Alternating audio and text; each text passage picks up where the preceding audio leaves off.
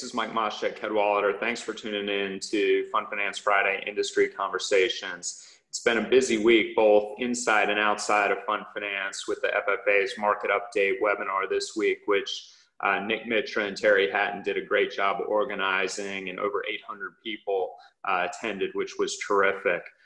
On the macro, tons to keep up with Jerome Powell's speech yesterday on monetary policy, the Republican National Convention, a hurricane, and more social justice challenges this week. So lots going on for sure.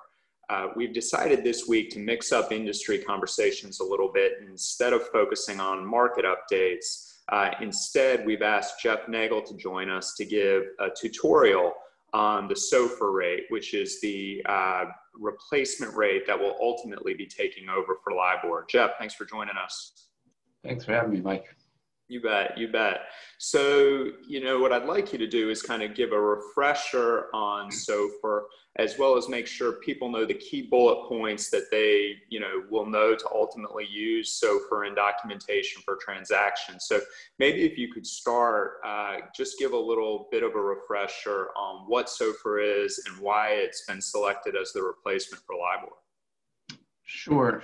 So as hopefully everyone's aware, the LIBOR cessation date is approaching closer and closer, still looking like it's going to be the end of 2021.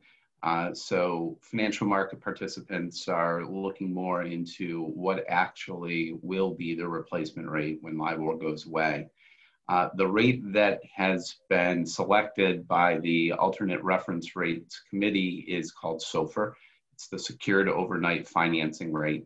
The ARC convened back in 2014. One of their primary goals was to look at whether or not LIBOR could be reformed or should be replaced with another rate.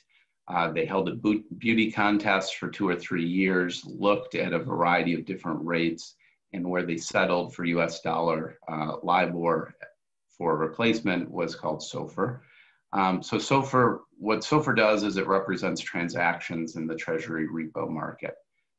It's administered by the New York Fed, has been posted on the New York Fed's webpage since April of last year, although historical data goes back many, many years in order to construct a historical SOFR. The big thing to know about SOFR is that it is a robust rate, which is based on actual observable transactions. The primary problem with LIBOR is because there really isn't a lot of interbank lending anymore in the London market. Most of LIBOR was developed based upon banks' estimates of what they would actually charge each other if they were actually lending to one another. So it was an expert judgment methodology in many cases, which had a lot of serious shortcomings. SOFR is the exact opposite end of the spectrum. Whereas LIBOR maybe had about $500 million in daily transactions, SOFR has approximately $1 trillion per day. So it's a very robust rate based off of actual real life transactions. And that was one of the primary reasons why the ARC chose to recommend SOFR as the replacement for LIBOR. So Jeff, what are the key practical differences between SOFR and LIBOR? So there's a number of differences between LIBOR and SOFR. I'll hit on the couple that are most pertinent for the loan market. The first one I stop at is that SOFR is an overnight rate, at least today. It is pulling rates based upon the Treasury markets on a daily basis and updating on a daily basis. LIBOR is a term rate. You all know that LIBOR is generally quoted for a tenor, 1 month, 3 month, 6 month tenor. SOFR doesn't have that term component. It updates on a daily basis, which is significantly different than the way that rates normally work in loans today. And so base rate, reference rate concept. That's right. So it will be updated on a daily basis, but a little bit later, maybe we can talk about some of the ways that the market is trying to evolve SOFR in order to make it more similar to the way the mechanics of LIBOR work. One of the other issues or differences between SOFR and LIBOR is that LIBOR is an unsecured rate, SOFR is a secured rate. So that means that the two rates are going to behave differently. Not only are they different numbers, in different scenarios, they're going to behave differently. And that's the third point I'll hit on here is that LIBOR was meant to be a bank cost of funds rate. So it's meant to simulate how much a bank is actually paying for its funds. SOFR is a risk-free rate, so there is no bank credit component. As a result, the rate not only is likely to be lower than LIBOR, as I mentioned, it's likely to behave differently. In times of stress, for example, in the markets, when things are going poorly, LIBOR could be expected to blow out a little bit because there's more risk in lending from one bank to another. Conversely, SOFR is probably going to do the opposite and contract because there'll be a flight to safety, and SOFR is based on repos that are secured by U.S. Treasuries. So there's a different way that the rates will react in different market environments. And so presumably to maintain kind of a comparable return profile, banks are going to need to adjust their margins on SOFR as compared to LIBOR too, I would expect. Yeah, so there's gonna be two things that will happen. One is that if you are changing from LIBOR to SOFR, there's going to be something called a spread adjustment that will be added. That's to make the rates more comparable. In addition, going forward, if you are just writing loans off of SOFR, so there's no spread adjustment, the margins are likely going to be different.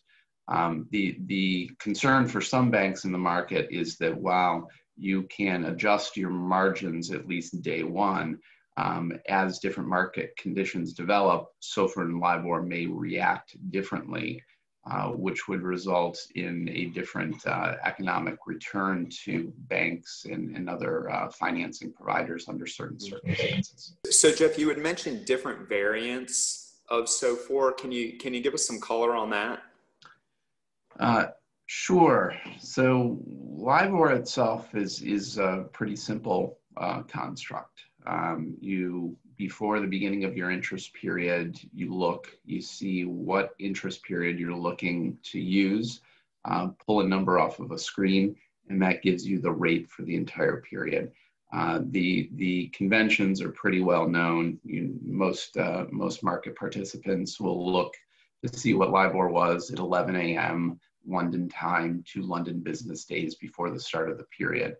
SOFR itself is quite complex, and a number of different conventions and methodologies around using SOFR are growing up in order to utilize it in a variety of different markets. Because of that, there are a number of different flavors or variants of SOFR that may make their way into the market. And depending upon which flavor you use, that could have a very large impact both on your legal documentation and on the underlying rate that you use.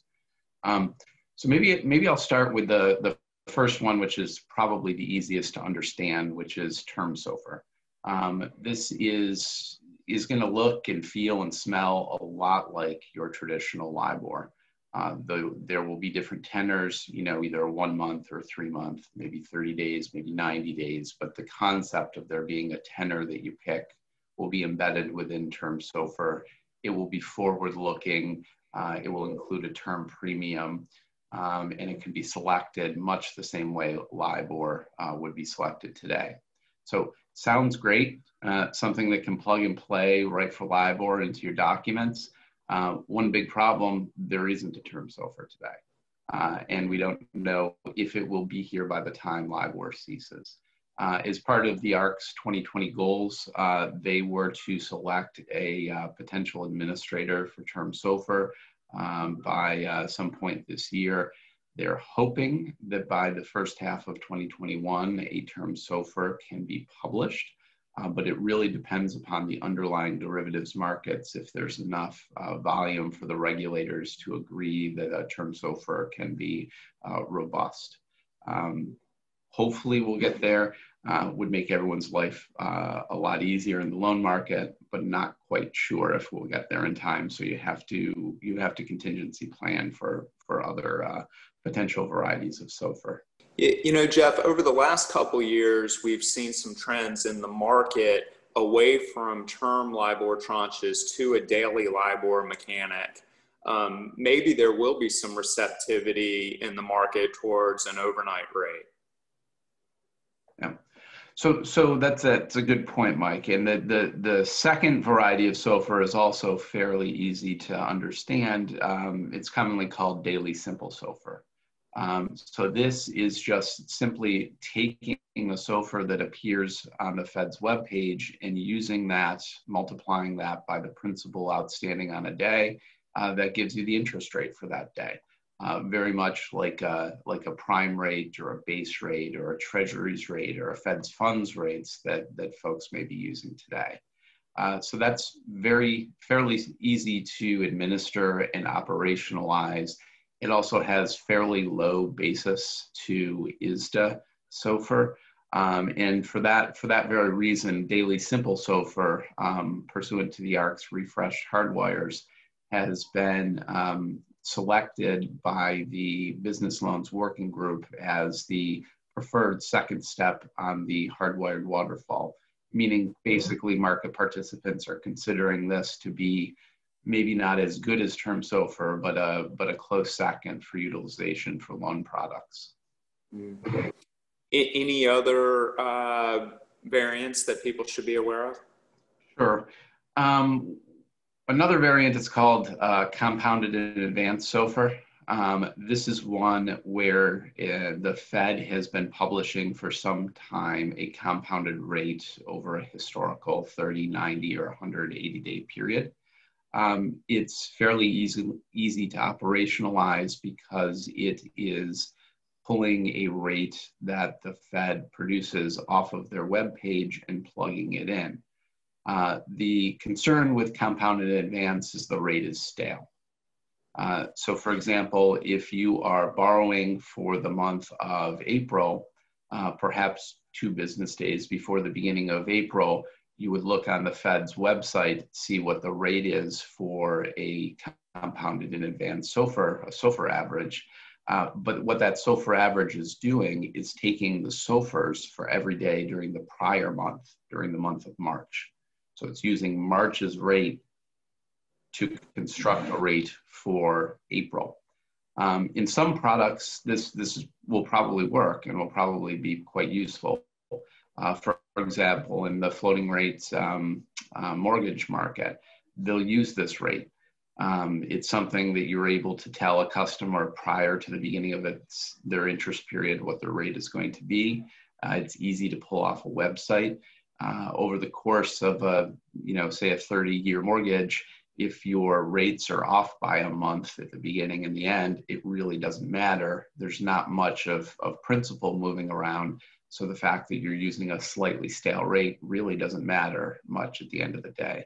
Other loan products that may use this include receivables discounting, where you need to have a rate that you know at the beginning of a period.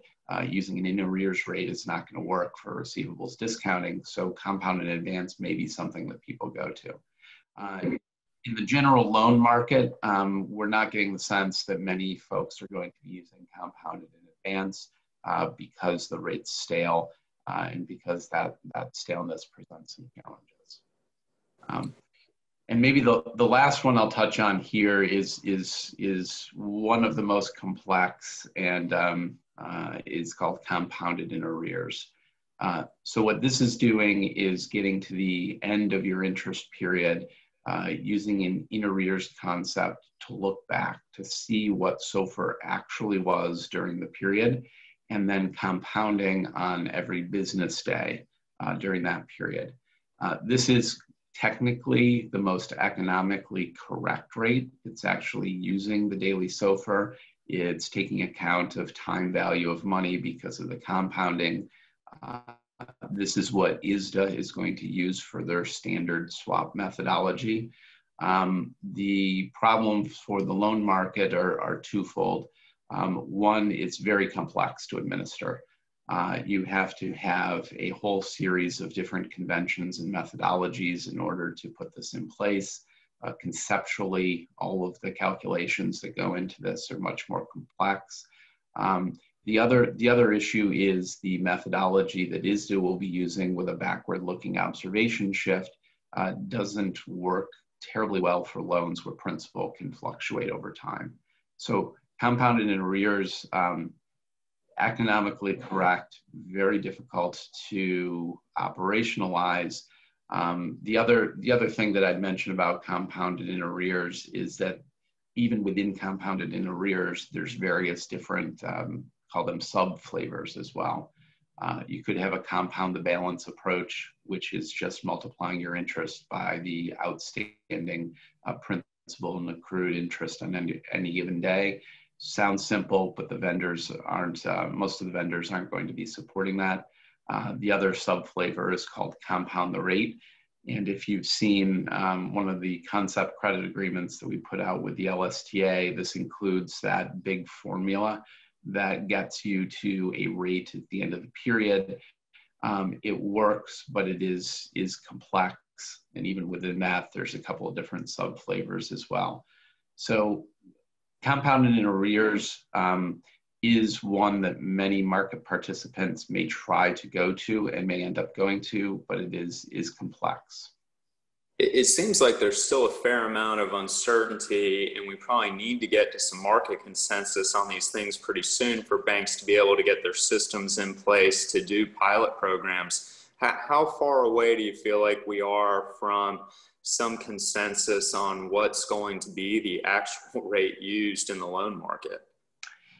Yeah, so part of the issue with the LIBOR transition, unlike many regulatory requirements that come down over the years, is there is no one telling the market this is what you are going to do.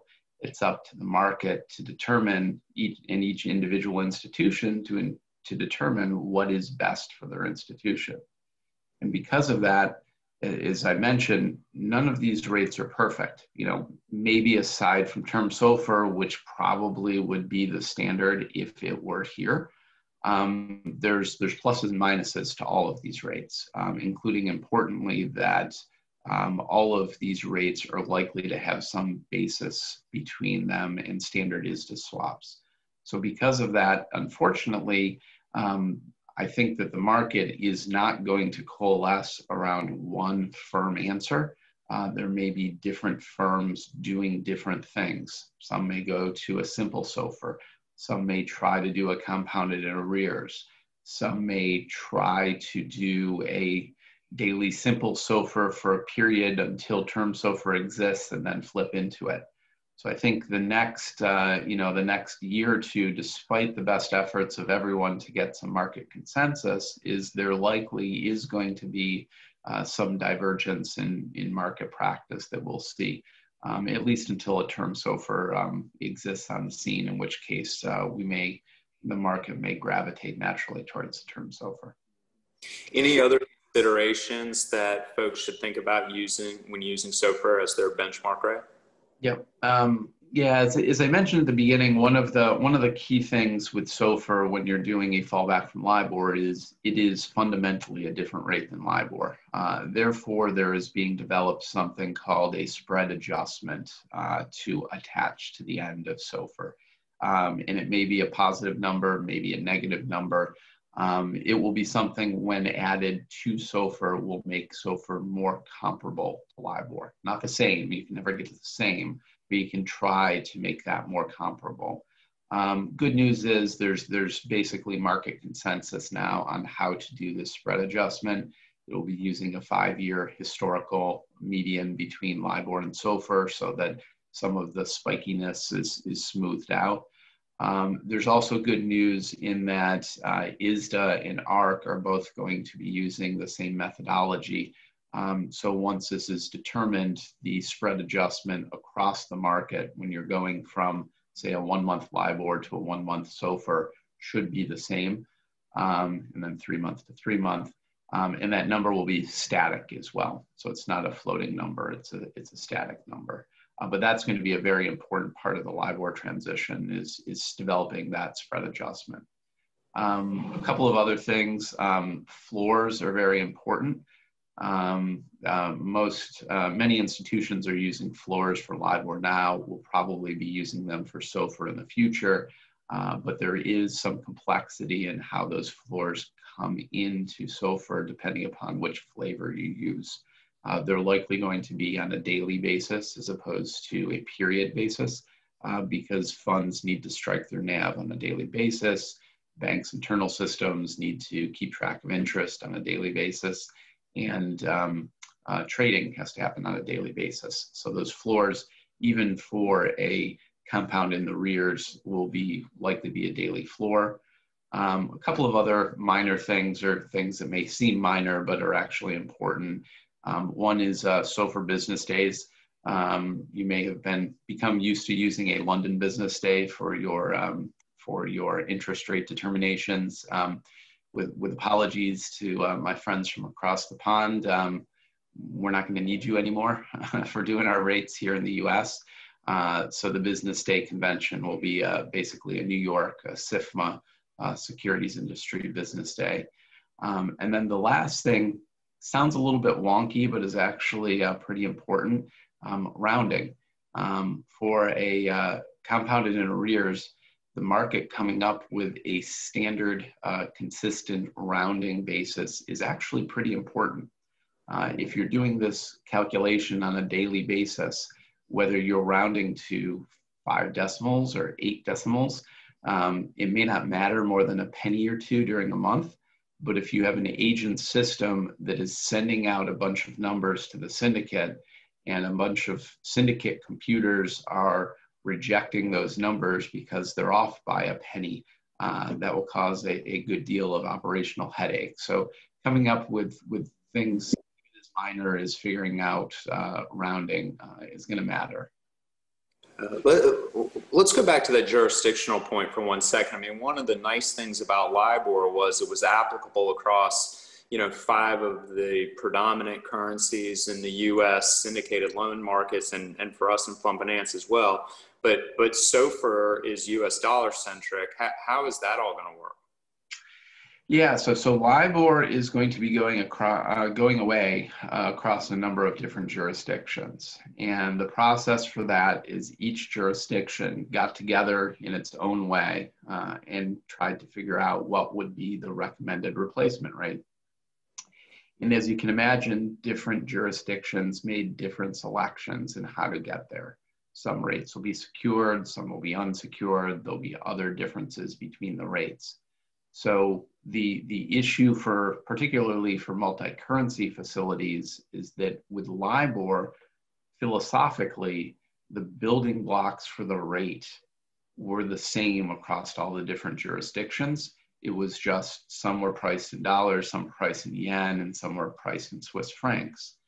Now, because the underlying fundamentals of the rates are going to be different, you may very well need a different margin for different currencies. You likely cannot just apply the same margin across a variety of different currencies and get the same return for the bank.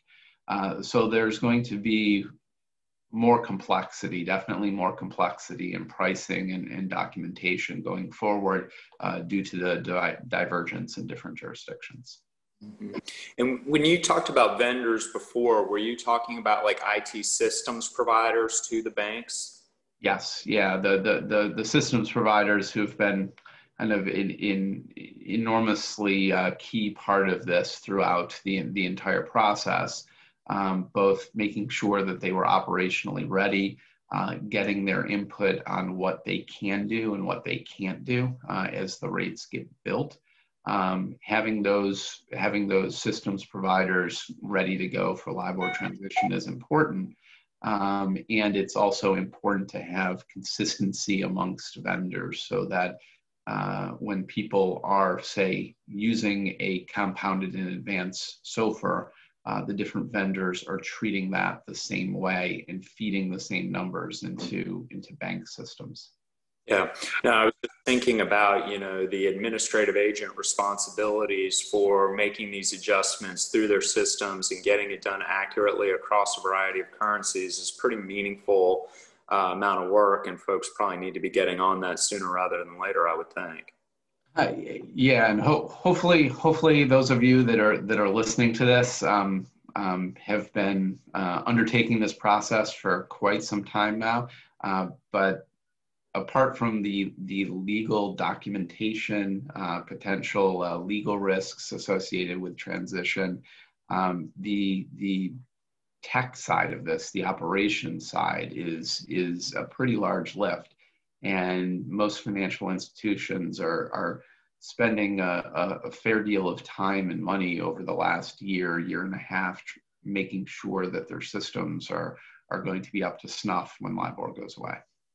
That's great, Jeff. Well, really, really appreciate all the work you're doing, supporting our team on LIBOR transition, supporting a number of our clients on their LIBOR transition and their decisioning as to SOFR. Thanks also for making time to chat with us a little bit today.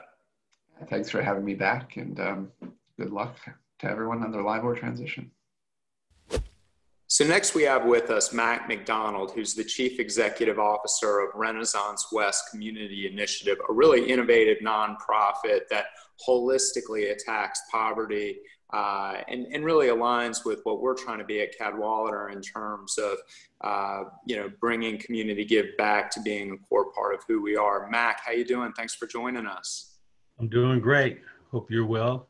Yeah, doing real well. You're in Charlotte with me. It's good to have another Charlotte person on. Yeah, absolutely. Definitely. Well, tell us a little bit about Renaissance West and your mission. So, thank you for that. Renaissance West is our mission is to help people break cycles of generational poverty. And we do that with a holistic community-based approach, where instead of providing services to an entire region, we focus on eliminating poverty one neighborhood at a time. So we do that by going into a previously distressed neighborhood, and we'll rebuild that neighborhood in whatever ways that need to be done. In this particular situation, we're part of what is called Purpose-Built Communities Network, and they have an approach that's based on 3 pillars. One pillar is safe, affordable, quality housing. The second pillar is cradle to career education pipeline. And then the third is to build a thriving community through initiatives around health, wellness, and opportunity. And so we're out in a neighborhood that was formerly a failed housing project, and brought in new housing, and then brought in our own schools and the services that are needed to support families on their journey out of poverty. Yeah, well, that's terrific. What are some of the key programs that you guys are working on right now? Yeah, so when you look at those 3 pillars that I talked about, with the housing, with the education, and then with the wraparound services, we built our own child development center on site, and it's operated though by our local YMCA. So when we look at education and the impact that it has on poverty, it's really critical. And so our education pipeline consists of the Howard Levine Child Development Center. And then we partnered with our local school system and built a pre-K to 8th grade school on campus. And then we work with our local high school as well as community college and some of our other educational institutions to bring skills building training for our adults. So we have our own adult literacy class, or high school equivalency, which used to be called GED. We bring that on site. We bring financial literacy courses on site. We bring parenting. We bring just really anything that a family would need to be successful on that upward mobility journey. We also have a program, care coordinators and life navigators, that really they function as coaches for families. And so a lot of families coming out of generational poverty don't have a history, means, or even understanding of what it takes to get out and stay out of poverty. So we have this program that provides coaches for those families to help them do goal setting, but then also to help coach them through the process of goal attainment. And then the rest of it, as far as building a thriving community, it's really all the types of programs that any of us would need to have a strong family. So again, I had mentioned parenting classes, financial literacy, just any types of career attainment. We also work with local partners, some of our corporate partners that do job fairs there. They'll do internships and apprenticeships. And then we work with our healthcare systems that have provided on-site nurses to work with some of our clients around issues of health and healthy living. And so it's really a one-stop type of shop. We're called a community quarterback. And it's just that we coordinate the other players, so to speak, in the neighborhood to help our families with the poverty journey. Approximately how many families are in this particular program? So the neighborhoods that we've adopted, which are 2 adjacent neighborhoods, when we combine those neighborhoods, there's approximately 1,300 people. So around 600 families. Yeah, that's a lot. That's a lot. But it's just terrific work that y'all are doing. I assume that both COVID and then the social justice challenges that have been going on this summer have really impacted the need of your families. How have you guys been dealing with the increases in the needs this summer? Yeah, you're absolutely right. Just for, like for all of us, right? When the pandemic hit, it was extremely disruptive. If you can imagine being in a fragile community already, and I don't know about you, but for me, it was, like the scramble, right? To get your toilet paper, get your food, to make sure that you can continue to support your family. And imagine if you're in a family that doesn't have the social capital that we might have, right? And so the first thing that happened was there was a lot of fear and panic in the community. But the good thing about our role as community quarterback, we were already in the community. And so they had a resource that they could come to. And really the first thing that we had to do was help deal with the fear. And then once we helped our families understand that things are going to be okay, we're here to help work things out, then we focus on the same things that you and I might have focused on, getting the basic needs met. So we had to pivot from, the skills building and the empowerment part to just the basic stability of families. And, so we made sure they had food, we made sure they had the toiletries and the hygiene products that they need, that all of us needed at that time. Once that calmed down, then we started to pivot back to, okay, what are your goals, and how in this new environment can we continue to help you with your goals? So we had about 25% of our neighbors that either that lost jobs or income. And so for those neighbors, we helped them navigate through the new COVID relief funds and what they qualified for and didn't qualify for. And then, one of the things that came out of the pandemic was new jobs were created. So I think, was it the distribution and logistics started to boom. And so we were able to help some of our neighbors pivot from what they were doing before over to these new logistics jobs. Now, one of the things that we're focused on is around the country, a lot of school systems are trying to determine how to deliver education. And so if you could imagine, in a high poverty neighborhood, folks don't have the same connectivity to the technology that we might have, right? So they call that the digital divide. So we've been working with the schools and some of our partners to help figure out, one, how do we help our neighbors have the connectivity that they need to educate their children? But then two, a lot of parents just, don't have the type of skills to help their child through these online systems. And so we're still working those out, but the pandemic has had a great impact, but like the rest of our country, we're pivoting around that and coming up with some solutions for our families. Yeah, no, that's great. That's great. Well, if someone finds your mission, aligned with their charitable interest, how can somebody get involved and what could they do to contribute? Yeah, so right now, we have our own website, www.rwci.org. And obviously, like most good nonprofits, we have a donate now button. You can also reach out to me. My contact information is there. As you would imagine, funding to continue our role as a community quarterback.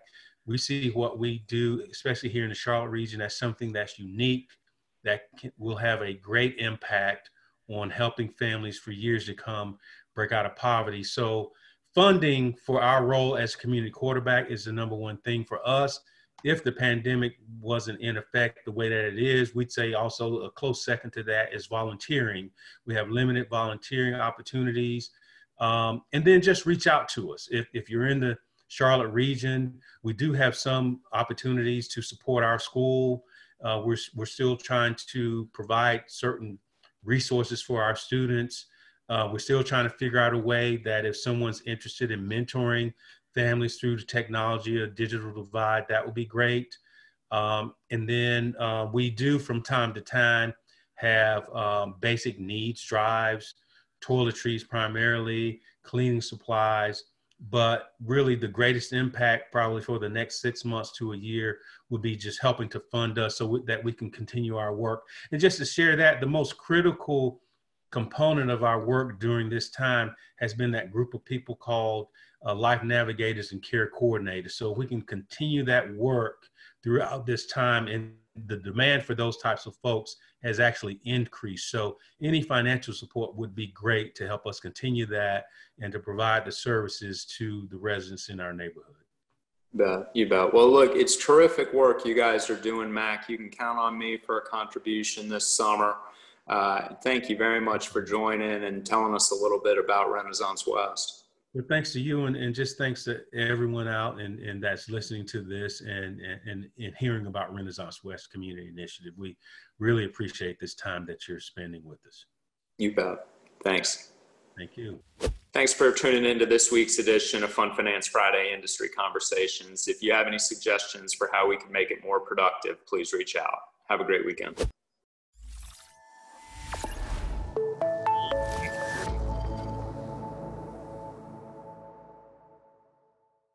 The material and information contained in the podcast is for general informational purposes only. Any use of the audio within this podcast without the express consent of Cadwalader is prohibited. Quotes from this podcast may not be used without the express permission of the speaker.